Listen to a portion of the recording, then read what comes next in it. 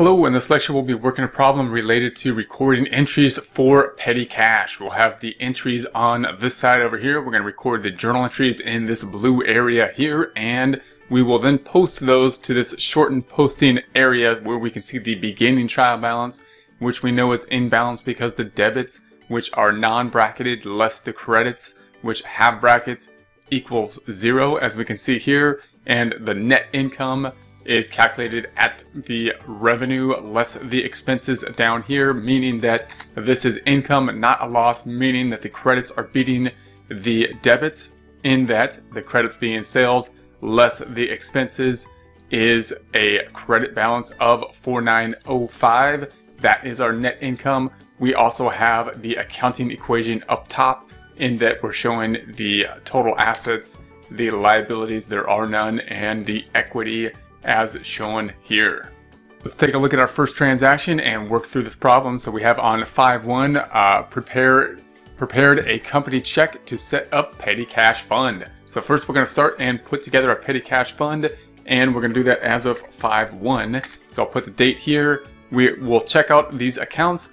The first thing I usually ask is cash affected in this journal entry? And of course, we are going to write a check to set up petty cash. Therefore, cash is affected. Here's the cash account.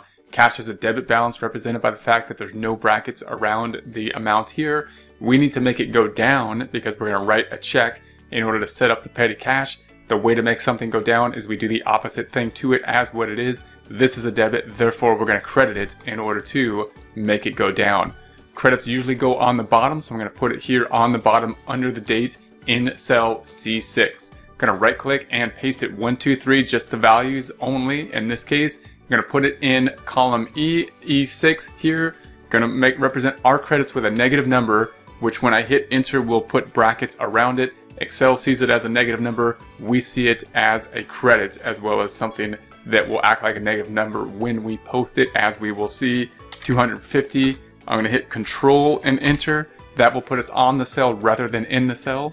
Then I'm going to put a debit for the same amount. I'm going to do that by saying negative instead of equals, and point to this number and enter. So we need a debit of 250, we need a credit of 250. We know that the credit is going to cash. All we need now is to know the account that will be debited, and of course we are setting up a petty cash fund, therefore that account will be petty cash. Will also be a cash account, will be separate from this cash account. Of course, this cash account generally being our checking account for the most part. I'm going to go ahead and copy this one. Going to paste it in cell C5, right click and paste it 1, 2, 3. Then I'm going to post this and see what happens to our journal entries over here. So if we put our cursor, let's start with the petty cash in I6. We're going to say equals and use the formulas in order to post this and point to the petty cash of 250. This is a debit. Cash is a debit balance account. It's going to make the cash go up in the debit direction. Puts us out of balance by the 250, no effect on net income. Then we'll go to the cash account in I5, and I'm going to say equals and point to the cash. This is a credit, this is a debit. These are opposite things, therefore it's going to make the debit balance go down. So we'll hit enter, makes it go down, puts us back in balance, no effect on net income. So now we have our petty cash. So this cash, of course, is in some kind of safe within or some kind of holding area in the office, and we can then spend it on certain transactions that may just need to be spent with cash rather than anything else. Of course, generally being small transactions, we will then record these and keep the receipts of these transactions within the lockbox, and at the end of a time period we can then take a look at the petty cash and see what has been spent and record that transaction.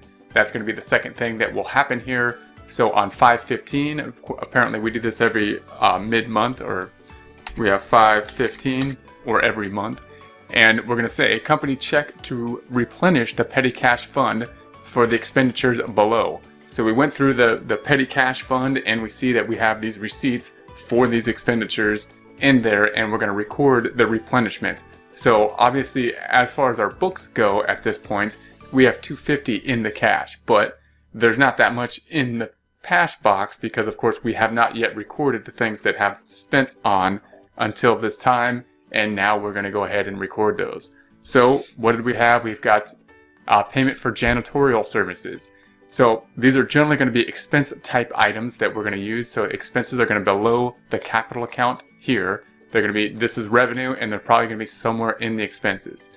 Now in this case we have a janitorial expense, so that will of course be the area that we'll put this to.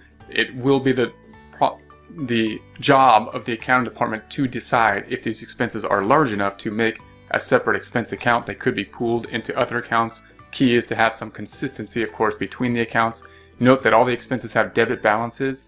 We're going to make them go up by doing the same thing to it, which is another debit, because expenses always go up. So I'm going to copy this and I'm going to paste it in cell C8, right click and paste it 1, 2, 3. Then we have a payment for miscellaneous expenses. So we don't know what that is, but we're just going to plug it into the miscellaneous expense at this time. And so we have miscellaneous expense. Of course, it's a debit balance. It's going to go up by doing the same thing to it, which is another debit. I'm going to copy that, going to put it right here in cell C9, right click, paste it 1, 2, 3.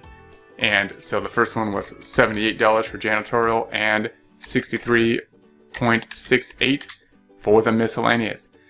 Then we paid postage expense. All right, so we have postage expense, and in this case, again, we have the postage expense in this case, but note that in real life, we may put it into something else. We may want to break out something for postage expense. We might put it all into delivery expense or something like that. That is up to the bookkeeping department to determine how specific they want to get on the expense accounts. We're going to say copy this and put it in cell C10, right click, paste it 1, 2, 3. Then we have paid for advertising.